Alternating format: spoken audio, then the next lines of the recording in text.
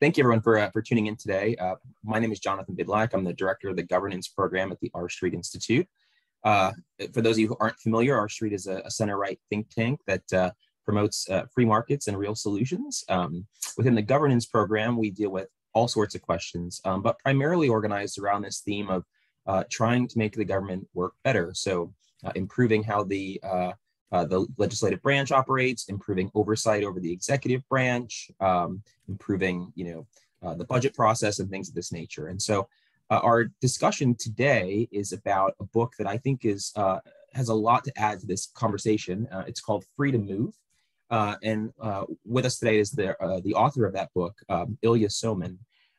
Ilya is the professor of law at George Mason University and the author of 3 books, Free to Move, the most recent, but also Democracy and Political Ignorance, and The Grasping Hand about Kelo and the versus the City of New London decision. Ilya is also a regular contributor to the very well-known Vola Conspiracy Law and Politics blog hosted by Reason. So Ilya, thank you so much for joining us today. Hey, thank you so much for having me. Thanks to you and the R Street Institute for arranging this event. I'm actually, it happens, the author of 6 books. Those are the 3 most relevant to today's talk. So what I'm going to do is just take a very few minutes to outline the basic thesis of my book, and then I look forward to your questions and those of the audience. The book came out in 2020. Ironically, it came out right around the time when many of us were in lockdown, even as I came out with a book on the virtues of freedom of movement. So I hope that awful experience might lead more people to appreciate some of those virtues. And the core idea of the book is to challenge the assumption that the best way, and often the only way, that we can exercise political choice is at the ballot box when we choose who to vote for president or for other political offices. Instead, I suggest that we often have better and more effective political freedom when we vote with our feet. And there are 3 different ways that we can do that. One is by doing it in federal systems when we decide what state or local government to live under. Another is in the private sector. There are many types of private sector organizations that provide services similar to those of governments, particularly state or local governments, and that's another option for foot voting. And third, most controversially, through international migration, where people can, and when they're allowed to do so, often do choose to live in one country rather than another, often because they prefer the government policies in the destination countries. In the book, I outline 2 important advantages that foot voting has over ballot box voting as a mechanism of political choice. The first is that foot voters tend to be better informed. When you vote at the ballot box, in most elections, you have only an infinitesimally small chance of casting a vote that actually makes a difference to the outcome. In an American presidential election, it's about a 1 in 60 million chance. In a state or local election, it might be considerably higher, but still very low. In most contexts, we would not say you have meaningful freedom or meaningful choice if you have only a 1 in 60 million chance or even a 1 in 1 million chance of influencing the outcome. For example, we wouldn't say you have meaningful religious freedom if you have only a 1 in 1 million chance of being able to determine what faith you want to practice or whether you want to practice one at all. I would suggest that political freedom works much the same way. A 1 in 1 million chance of making a difference is just not much in the way of political freedom at all. Secondly, precisely because there's so little chance of influencing the outcome, when people vote at the ballot box, they have very little incentive to acquire relevant information about what's going on or what the choices before them are. Indeed, it's actually rational to spend little time and effort acquiring information relevant to such a decision. And as I discuss in this book, and somewhat more in my previous book, Democracy and Political Ignorance, which Jonathan mentioned, overwhelming evidence shows that most voters, in fact, know very little about the political issues that are at stake when they vote in elections. For example, often they don't even know basic things such as which party controls which House of Congress, or what the federal government spends its money on, or even the names of the three branches of government: the executive, the legislative, and the judicial. Foot voting is superior to ballot box voting on both of these dimensions.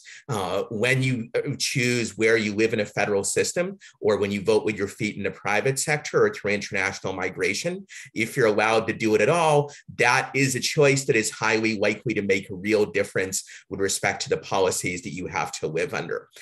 It's actually like a decision where you really can decide what church or synagogue or mosque you want to attend, or whether you want to attend one at all. So precisely for that reason, when people vote with their feet, they also have better incentives to be informed. They do so because that choice is one that's highly likely to make a difference. If you're like most people, you probably spend more time and effort seeking out information when you decide what kind of television set to buy than when you vote in an election for president or for any other political office. That's not because the TV is more important than who governs the country, or that it makes more complicated decisions, or a decision is inherently more complicated there. It's because you know that when you choose a TV, the one you pick is highly likely to end up in your living room. But when you turn on the TV and you have the misfortune to see the president or some other powerful politician, you know that your odds of affecting who that person is are extremely low. So you take that decision much less seriously, most likely, and spend much less time acquiring information about it. For the same reason, when people vote at the ballot box, they also make relatively little effort to constrain their biases. So it's not just a matter of they acquire less information, they also do a poorer job of evaluating it than when they vote with their feet. And as I discuss in the book, there's enormous evidence, both historical and experimental, that when people vote with their feet, they seek out more information and use it more wisely than when they vote at the ballot box. And these advantages of foot voting over ballot box voting translate into superiorities with respect to a wide range of theories of political freedom. So I myself, I admit I'm a libertarian, but this book is not based on any kind of distinctively libertarian premises. These advantages of foot voting over ballot box voting translate into superiority under a wide range of theories of political choice and political freedom and participation, including those advanced by various distinctively non-libertarian and left of center scholars of various kinds. I'm happy to talk about that in the question. So just briefly on the three types of foot voting. One is foot voting in a federal system. And historically, millions of Americans and people around the world have voted with their feet in federal systems.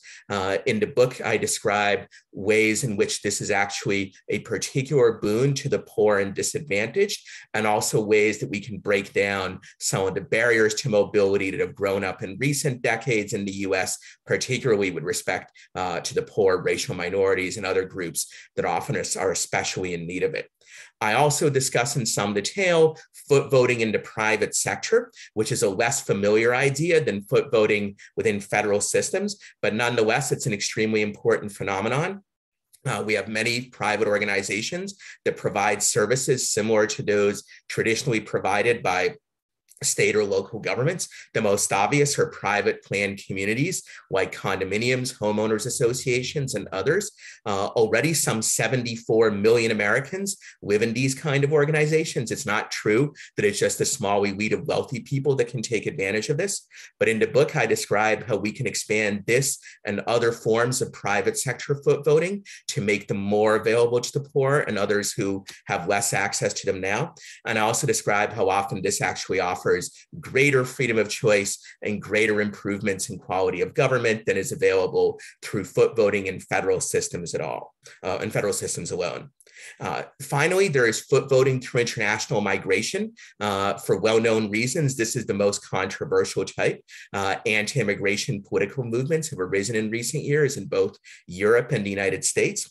Nonetheless, this is also the type of foot voting with the biggest potential gains. The reason for that is because if you think about the difference between whatever you think is the best governed American state and whatever you think is the worst, it might be a significant difference, but it's small compared to the difference between, say, the US and Cuba, or the US and Zimbabwe, or the US and Venezuela, and numerous other countries that have oppressive, unjust, corrupt, and otherwise highly harmful governments.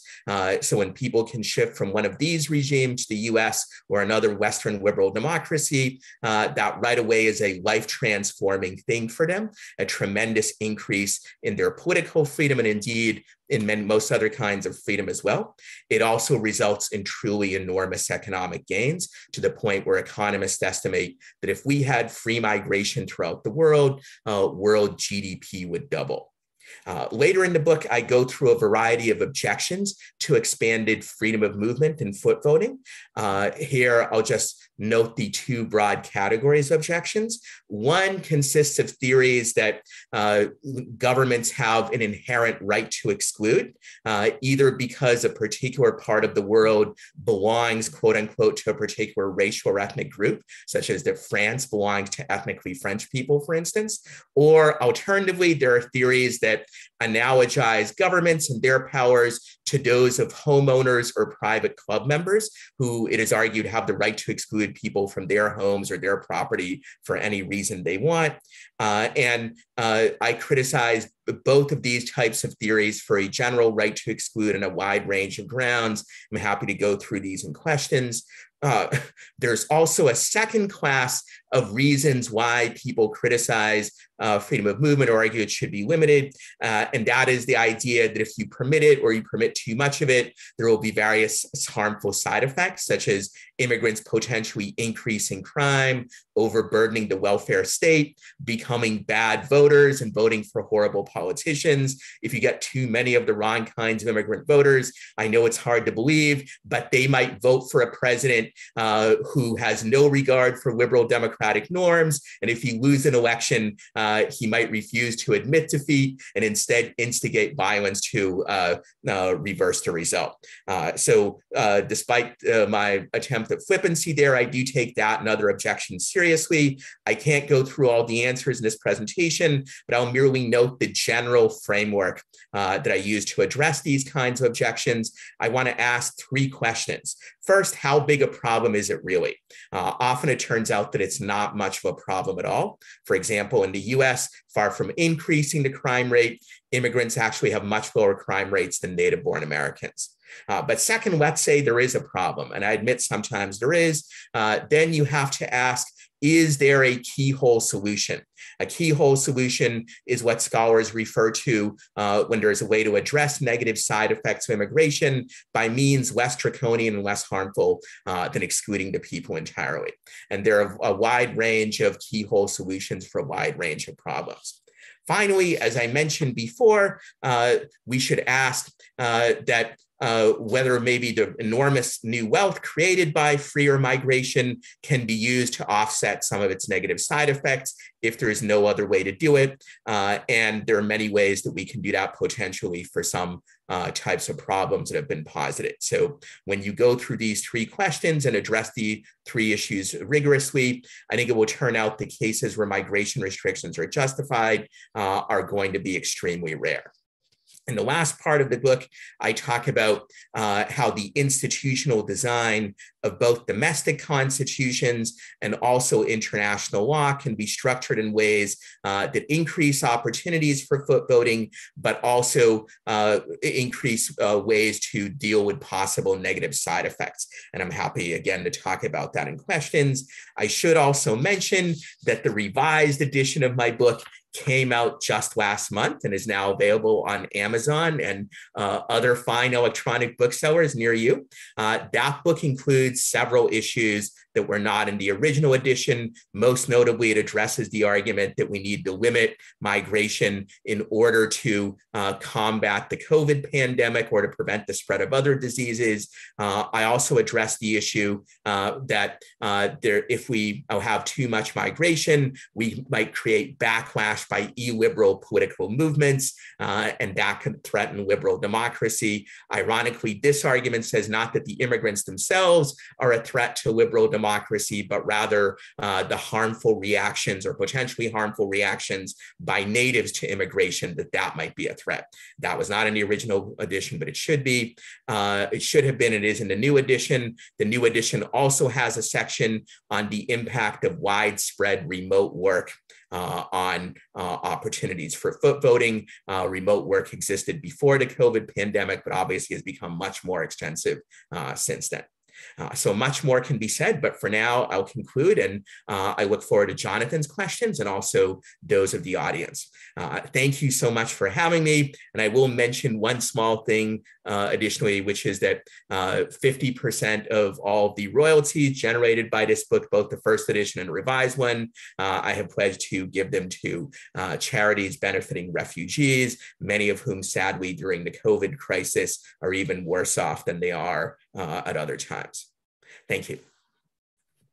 Well, that's great. I think it's a fantastic overview. So thank you for that. And just a quick note before I ask a question, which is that for anyone else who does have questions, there is the Q&A box. So feel free to put your questions in there, and I will take them as we go along. I want to go back to something you said in the beginning and sort of, talk about this comparison between the ballot box and sort of and foot voting. You made a point that I think many viewers might disagree with, which is that, we spend a lot more time thinking about what TV we're going to put in our living room than we do, the president that's going to appear on that TV. And I think there are a lot of people who would actually disagree with that statement, right? I mean, people spend a lot of time thinking about who they're going to vote for or politics or so on. And there may be sort of, heuristics like party ID, for example, that people use as a way to, decide. But I think there are still, obviously, the number of independents, registered independents is increasing. So, that says that perhaps people are, not as tied to these kind of old heuristics as they might have been in the past. So I wonder if I can push back a little bit on that, and maybe, also have you talk a little bit more about these two tools, right? Because I think that if I could be critical of the book, and this is a very small critique, I would say that, I don't necessarily think that there is a trade-off per se between change affected by the ballot box and change from, freedom of movement or voting with your feet. And so, I wonder if, do you think that there's some sort of, do you have an implicit assumption maybe that if you could pick one, you would only pick voting with your feet, or what is sort of the interplay between those two mechanisms for change, and how can they maybe better exist side by side? Yeah, so there are, I think, at least three important questions there. Let me try to take them in order. One is it really true that people devote less time and effort to learning about politics and about foot voting decisions? And I think it depends to some extent on the person, but for the vast majority of people, the answer is yes. How do we know that? Because all kinds of data over many years show that the vast majority of people often don't even know very basic things about politics and public policy, such as which party controls which House of Congress, what the three branches of government are, how the federal government spends its money, which politicians and political leaders are responsible for which issues, and many, many, many other things that I can go through, and in fact do go through somewhat in this book, and even more so in my previous book, Democracy and Political Ignorance. I think this is sometimes hard to understand for people like you and me, and perhaps many of those watching this program, in that people like that disproportionately come from the minority that's highly interested in politics and follows it closely. But we, for the most part, are not a representative group. I analogize in my previous book such people to people who are highly committed sports fans and know all the sports statistics. And, if they're baseball fans, they know sabermetrics and the details of, statistical measurement of marginal contribution of particular players and so forth. Those people definitely exist, but they're a relatively small proportion of the population. The same thing is true of what I call political fans, people who follow politics very closely and know a lot about government policy. I would add that being a political fan, while it makes you more knowledgeable in general than most people who aren't political fans, it also on average makes you more biased. That is, people who are committed political fans, like people who are committed sports fans of a particular team, they tend to be very biased in their evaluation of information in favor of their team, quote unquote, versus the opposing team or the opposing political party. And so there is this problem of what scholars call rational irrationality. When you seek out information, not for the purpose of getting at the truth, but for the purpose of enhancing your fan experience or some other objective that's at odds with seeking out the truth, then it's actually rational to be very biased in your evaluation of information. It enhances your fan experience, but it also impairs the quality of your judgment about the issues that you vote on. The second question you raise is the issue of heuristics.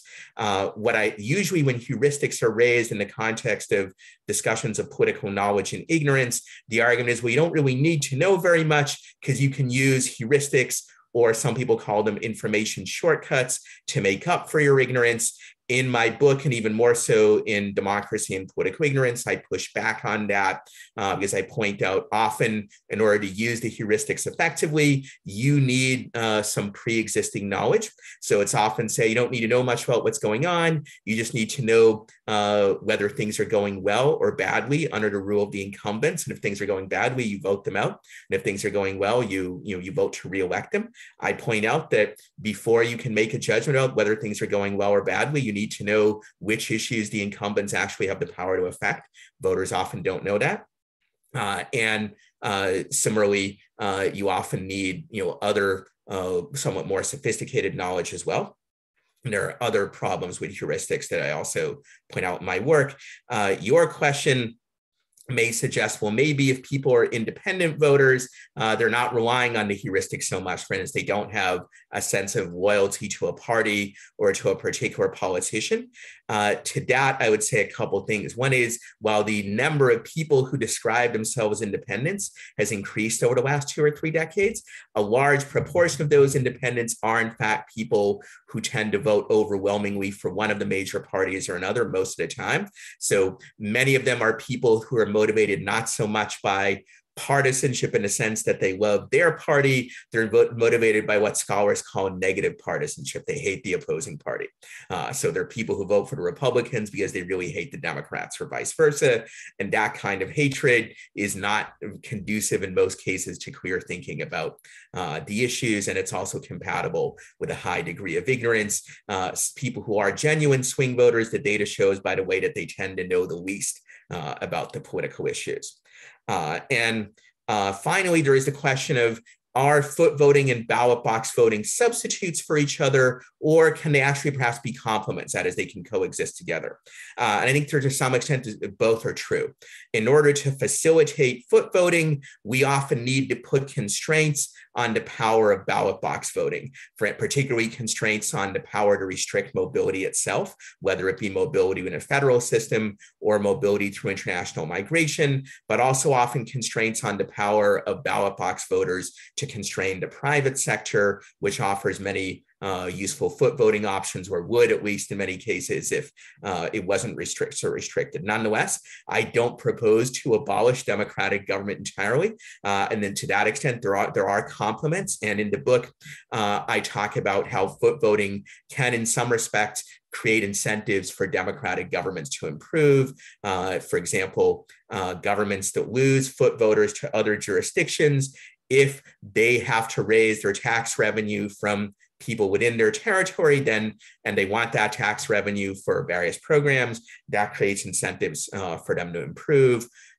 In my previous book, I also talk about how if we limit the power of democratic government, and more issues that are resolved by foot voting relative to ballot box voting. The issues that still remain within the domain of ballot box voting, because there are fewer of them, voters' attention is spread over fewer issues, and therefore political ignorance is not as harmful as it would be with a government where ballot box voting controls more things. And there are some other potential synergies as well, some of which I discuss in the book.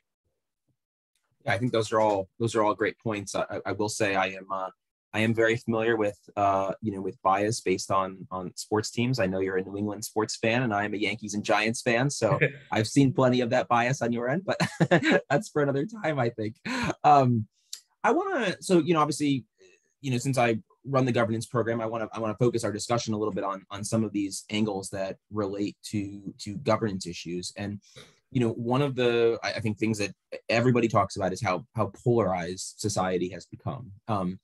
And I think that an interesting question is, what is the relationship, in a sense, between foot voting and polarization? Are there ways that, again, allowing this kind of freedom to move can tamp down polarization? Because it does seem to me that the opposite could very well also be true, which is that, to the degree that we have people who are moving or sorting themselves in different ways based on ideological or political differences, that you end up getting, at least on an intra-country migratory basis, you end up exacerbating polarization, where you have people who are again only around other people who are like them because they're sorting themselves in that way. And so, do you see that as a negative impact, or are there ways that again we can maybe improve upon the existing polarization by allowing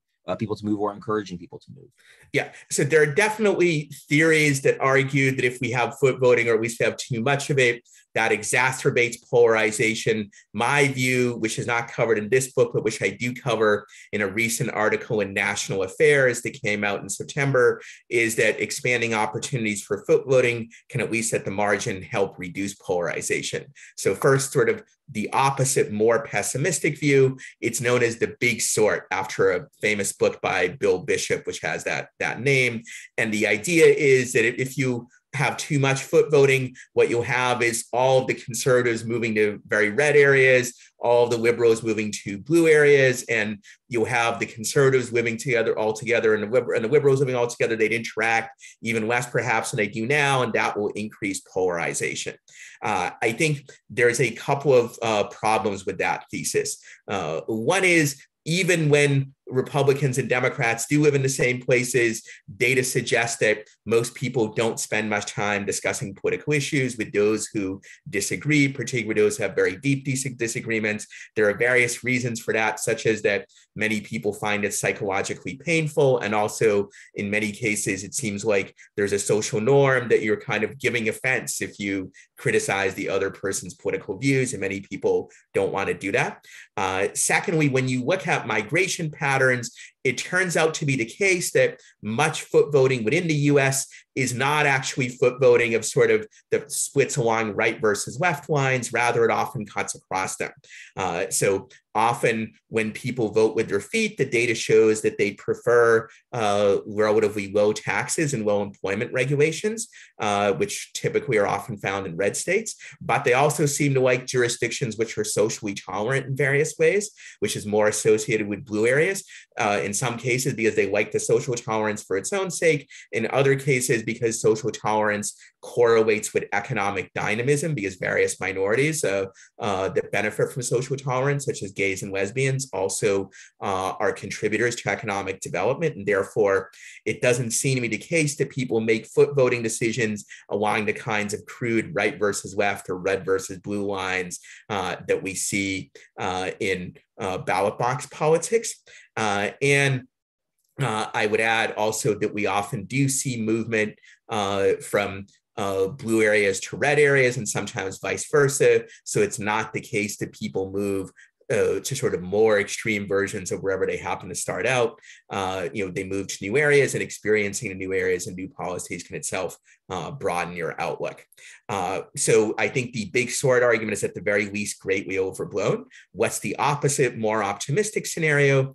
It's that if we expand opportunities for foot voting, one of the ways of doing so is by reducing the concentration of power in the federal government.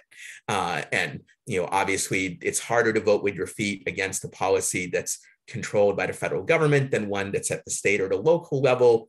And I think one reason why we have so much polarization and partisan hostility and hatred is not the only reason, but one reason is that there's such immense concentration of power that has grown up in the federal government generally, but also in the presidency in particular, that people have great fear of what might happen if that power is controlled by the opposing political party.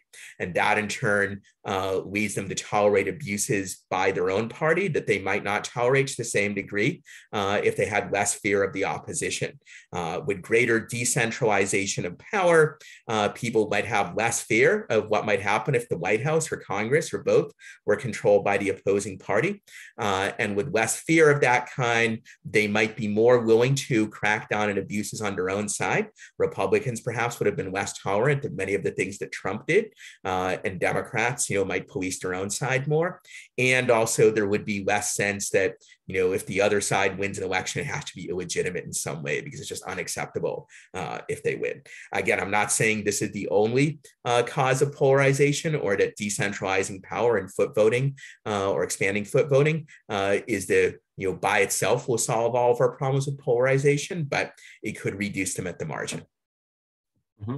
Yeah, I think the point about the concentration of federal power is a good one, and it leads into a question that we got in the chat box by Greg, who gets to how much does, I guess, diversity of jurisdictions matter? So Greg says, what can be done about allowing state lines to be redrawn in the U.S.? So, Western Washington wants to, and Oregon want to join, or, with Idaho or something like this.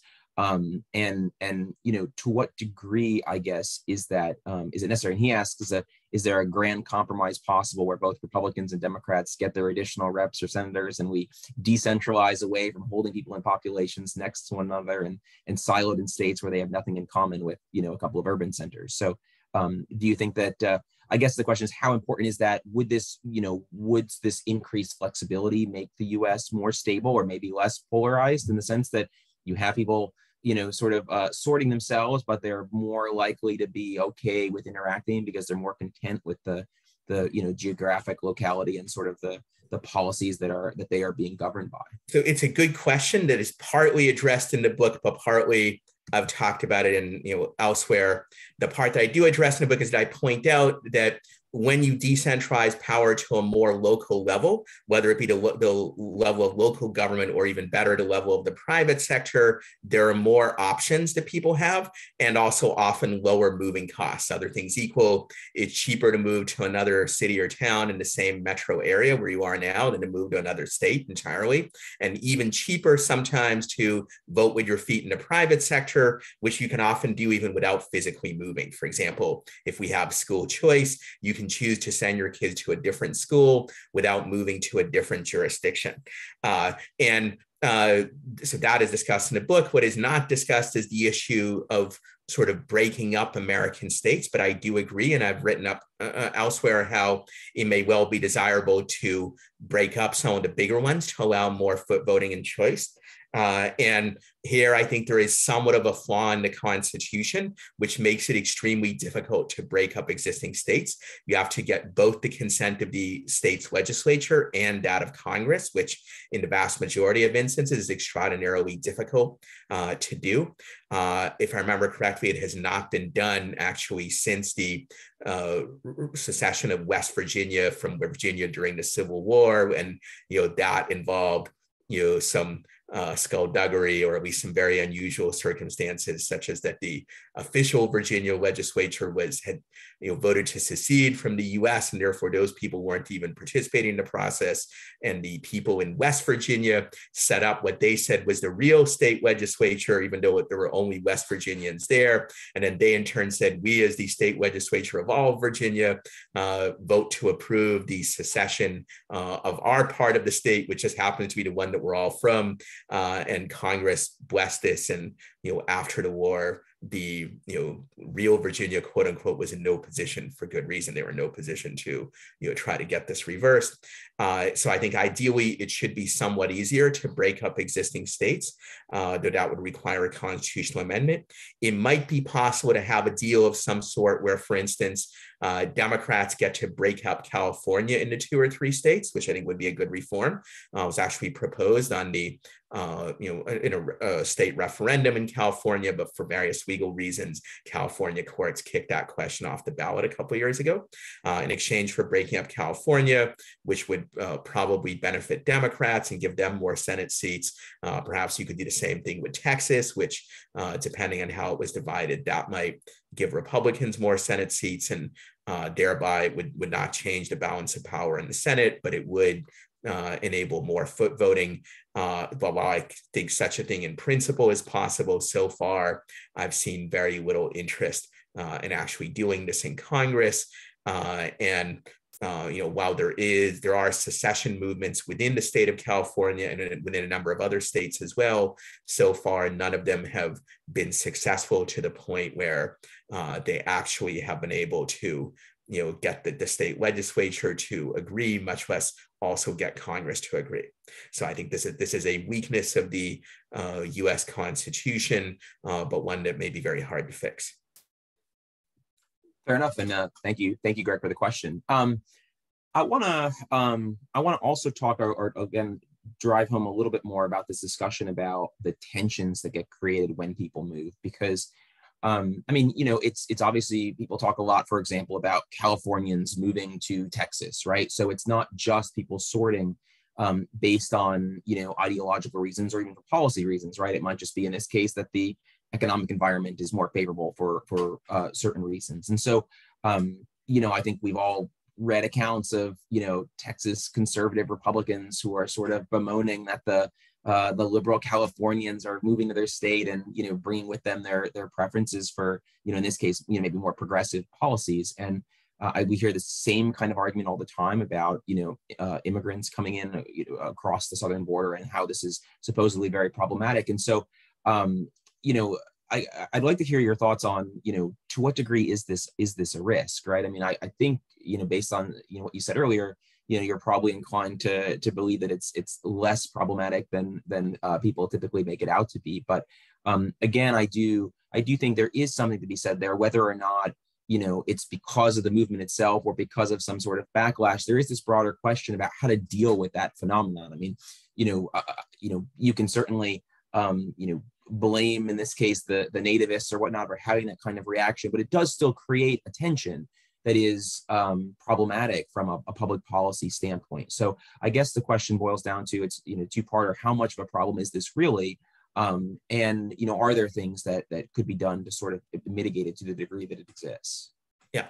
So this is what scholars call the political externalities of immigration, or also of internal migration as well, that people might move in, then they get the right to vote, and they might vote for bad policies, or at least different policies than the natives prefer.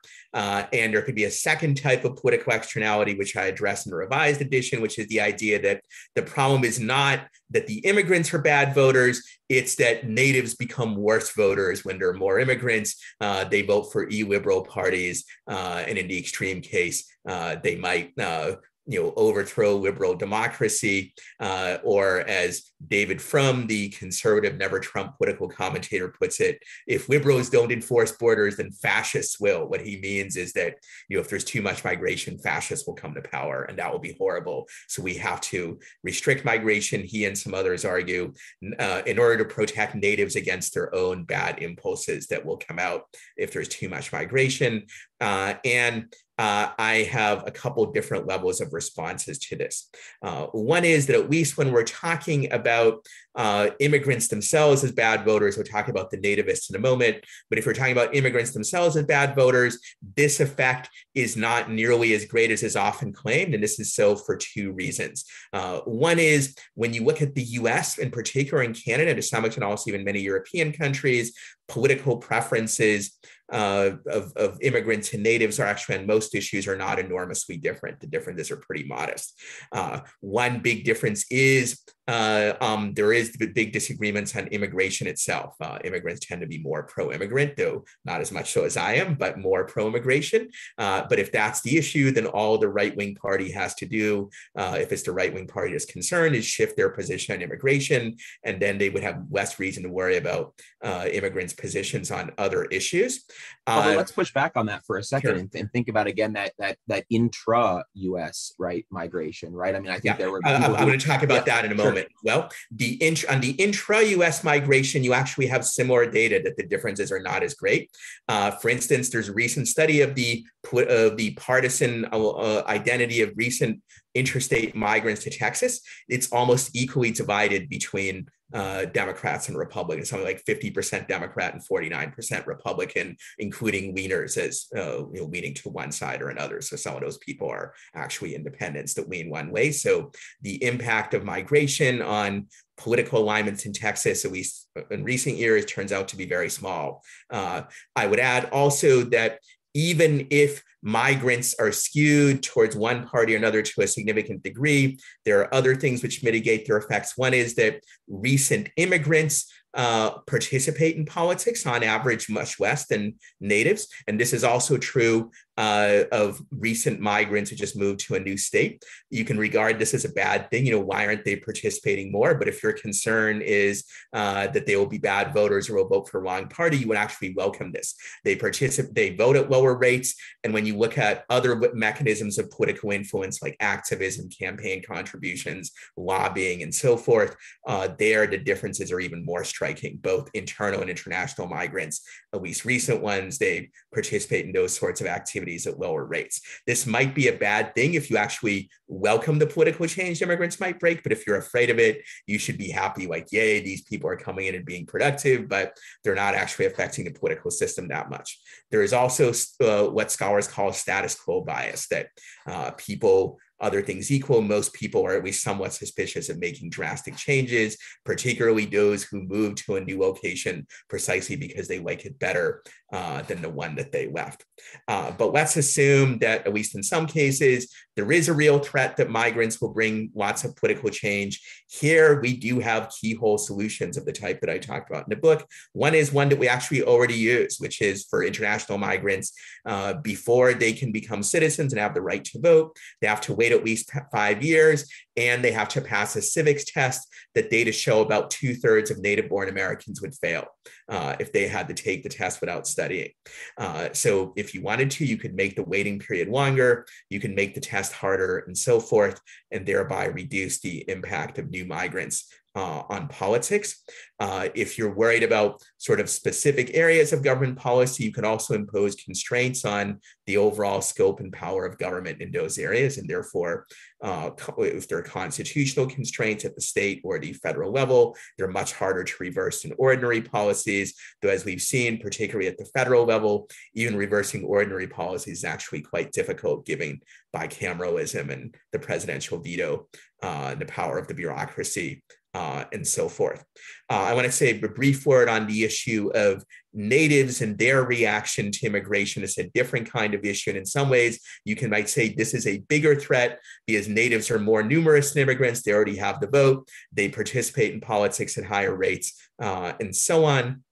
But here too, there's reason to doubt the scope of the problem, in that unquestionably there are nativist political movements, but it's not clear that they arise simply because there is migration above X level, because when you look at survey data and whether people even know how much immigration there is, it turns out that they drastically overestimate how much there is. And nativists or people hostile to immigration may be particularly likely to overestimate it. So even if, say, you reduce migration at the margin by 10% or 20% or 30%, it doesn't follow that nativists will even notice this, much less change their political allegiances as a result.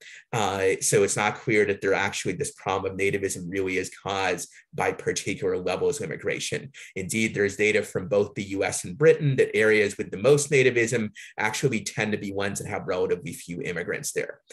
So there's much more nativism in, say on average, I don't want to say that this is true of everybody who lives there, because it's not, but on average, there's more nativism, say in rural Montana, where there are very few immigrants, than in Houston, Texas, or in New York City, or Los Angeles, where there's a great many. So that said, to the extent that this is a problem, there are keyhole solutions. One is that a lot of data does suggest that anti-immigrant sentiment does rise when it seems like there's disorder at the border, like as we've actually seen over the last year. So the issue is not so much the number of migrants as such, but that it seems chaotic and disorderly and so forth. And people see this on TV, and they react negatively to it. And to the extent that this is a problem, and there's some data which suggests that it is, there is an easy keyhole solution. There would be less disorder at the border if legal migration was easier. That if you said, you can enter legally and work in the US so long as you check in at a particular checkpoint, the port of entry is the legal lingo for this in the US, then instead of people trying to swim across rivers or being chased by ICE agents on horseback or whatnot, you would see an orderly line setting itself up in front of the checkpoint. People would check the box, present an ID or something, then they would move on. And this wouldn't look impressive at all on TV. So the TV networks would probably start covering other things, and the sense of disorder would be largely dissipated. So ironically, here's an issue where a potential negative side effect of migration can actually be dealt with through making migration easier. In the book, I discussed some other possible keyholes that might address this, but this is the simplest one. I would add also that this objection, like the objection about migrants being bad voters, and it can be and sometimes is raised even against internal migration. So if you believe that this justifies restrictions on international migration, you could believe that it also justifies restrictions on internal migration. And historically, actually, people have made just that argument that, we can't let Blacks, for instance, move to majority white neighborhoods. That would cause conflict. It would cause backlash. And also someone as people said, well, Blacks would be bad voters. They have different values from whites. If that wasn't a good justification for domestic racial segregation, I would argue it also is not a good justification for the international kind, which also often falls along racial and ethnic lines, particularly since not all, but some nativist hostility to immigration is in fact based on racial and ethnic prejudice. And many of the other standard objections to international migration or standard rationales for restricting it, they also, if you take them seriously, would apply to internal migration as well.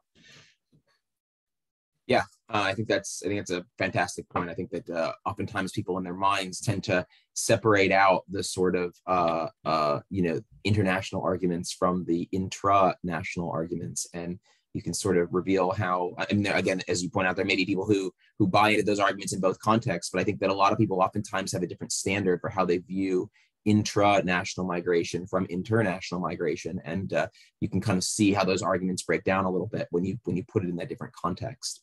I want to talk a little bit about the sort of, I guess maybe future prospects for foot voting, because you talk a lot about this in the book, but I think there are we are seeing backlash from both sides of the political aisle to these concepts, right? They've increased. So on the left, maybe the best example is actually Bernie Sanders, right? I think it was in a presidential debate where he referred to opening the borders as a Koch brothers proposal, and basically implied that it was not consistent with his progressive values. And then on the right, there's of course the rise of the Trump movement, but I think you see these similar kind of arguments even coming from strange quarters. I mean, there was, as one example, I think, Rand Paul made comments about Afghan translators and how, other refugees and so on should stay in Afghanistan and fight for their country and not come to the US and take advantage of, what we have to offer. And I think even made a comparison to the founders in that case that, they fought for their homeland in a sense, against England, perhaps ignoring the fact that their ancestors were relatively recent immigrants themselves. But I do wonder what your take is on the future of these ideas in a sense. Do you think that because to some degree the idea of freedom of movement or sort of voting with your feet is a very core American idea, right? I mean, this is what everyone associates with the Statue of Liberty and so on, or it's on the cover of your book. And so I wonder if you can just talk a little bit about what those prospects look like and what you make of this opposition kind of coming from both sides of the political spectrum. So it's a good question. And obviously, the political future is difficult to predict, particularly because there could be sudden crises like the COVID pandemic, which few predicted that could affect things. Nonetheless, at least for the moment, I am guardedly optimistic for a couple reasons with respect to both international migration and internal. What I should say is that when I say I'm optimistic, I'm not optimistic that things will go as far in this direction as I would like them to go. What I'm optimistic about is that there can be incremental improvement. And that is so for a couple reasons. One is it's definitely true that nativist political movements have arisen, in some ways grown stronger in recent years in both the US and in Europe.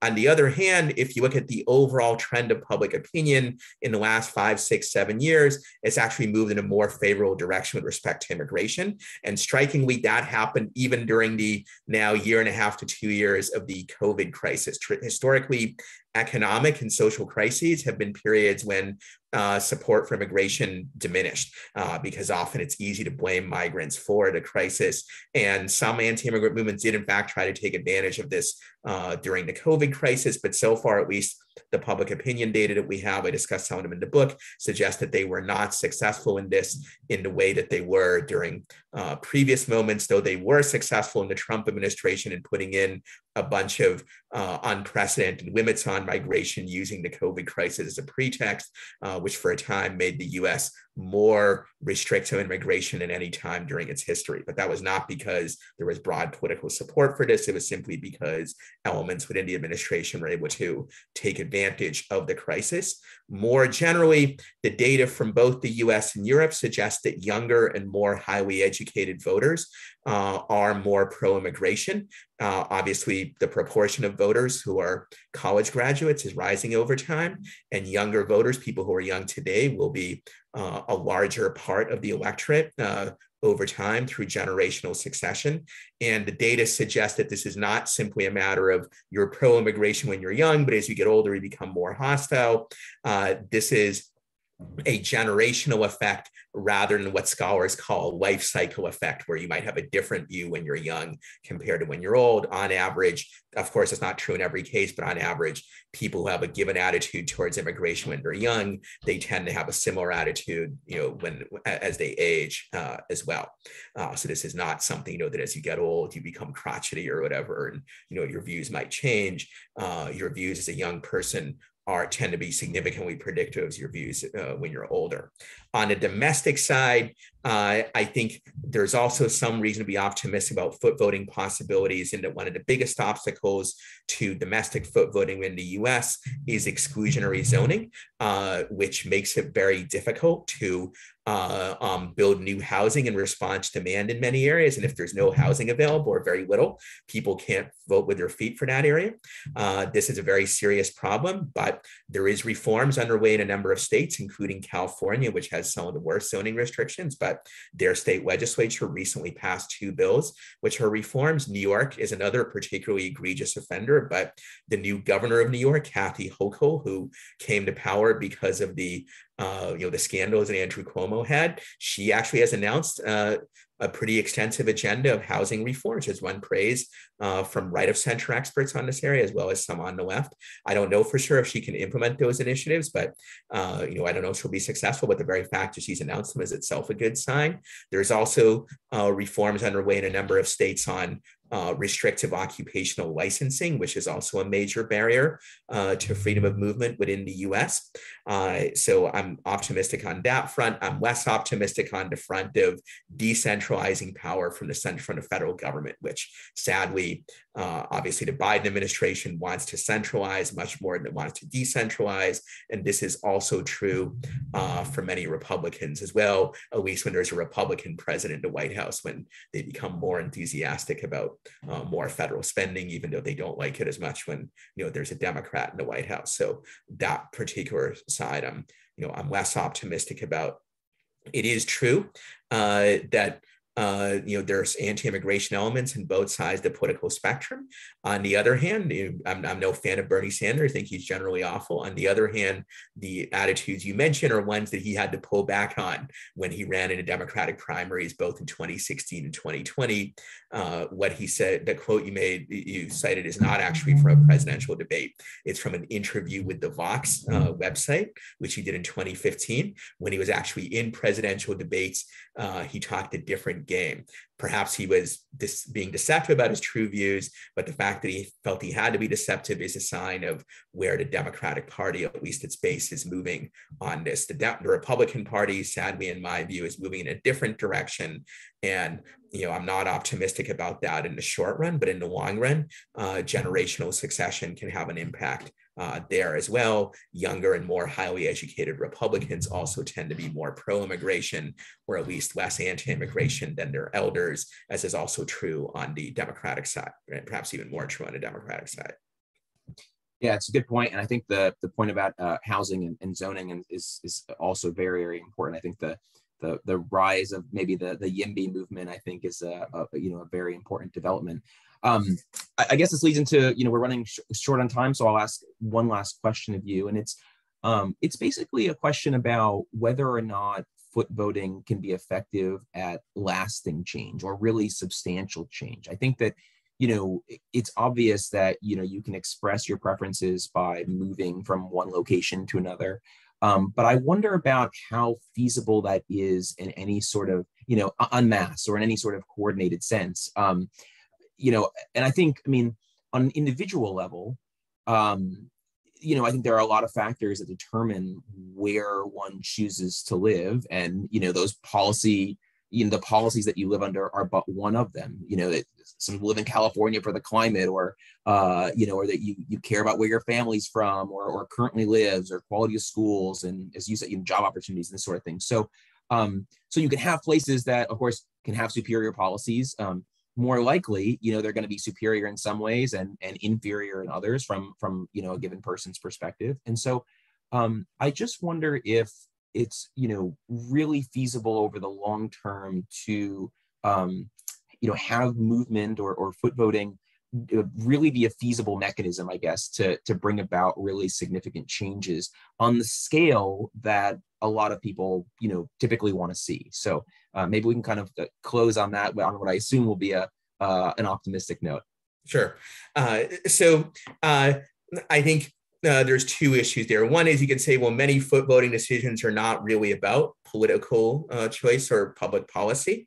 They might be about things like job opportunities, housing costs, and so on. And that's true to some extent, but many of these other things actually are heavily influenced by policy. Job opportunities certainly are, housing is, and so on. And so I think those are aspects of political choice, even if in the mind of the person making a decision, the first order concern is about economics or about housing or something else. Still, you're choosing a better government policy. And that in turn leads to a broader point about, does this affect waxing change? Will government policy actually improve? And I would answer that at two levels. One is, let's say no government policies change at all.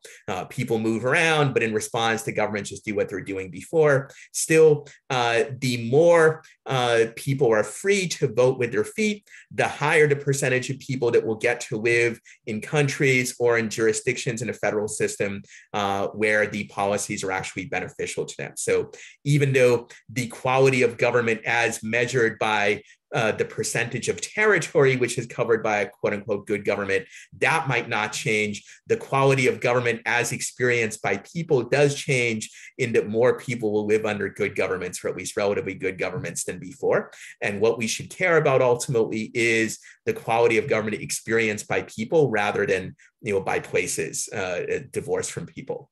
Second, a second level answer to that is that obviously, we can structure federal systems and other government institutions in ways that give governments an incentive to seek out foot voters, to make themselves more attractive. I already mentioned one, if governments have to raise their own tax revenue, as opposed to getting money from a higher level of government or from international aid assistance or whatnot, then they have an incentive to attract foot voters and to keep incentivize people not to leave, and that can improve the quality of government over time. And there's some evidence of this over U.S. history. So we can make institutional adjustments to push for further improvements. And will this lead to radical, drastic change? I'm not sure, and I think most likely probably won't lead to drastic change in the actual ensemble of policies that particular governments have. There, it might lead at most to incremental improvement, but it can lead to drastic change in terms of the percentage of the world's people that live under governments that are at least reasonably good, as opposed to ones that are truly horrendous. And within the United States and other more advanced nations, a higher percentage of people will live under relatively good state or local governments compared to relatively bad ones. And I would add that if you decentralize some decisions all the way to the private sector, often people can improve their situation without physically moving.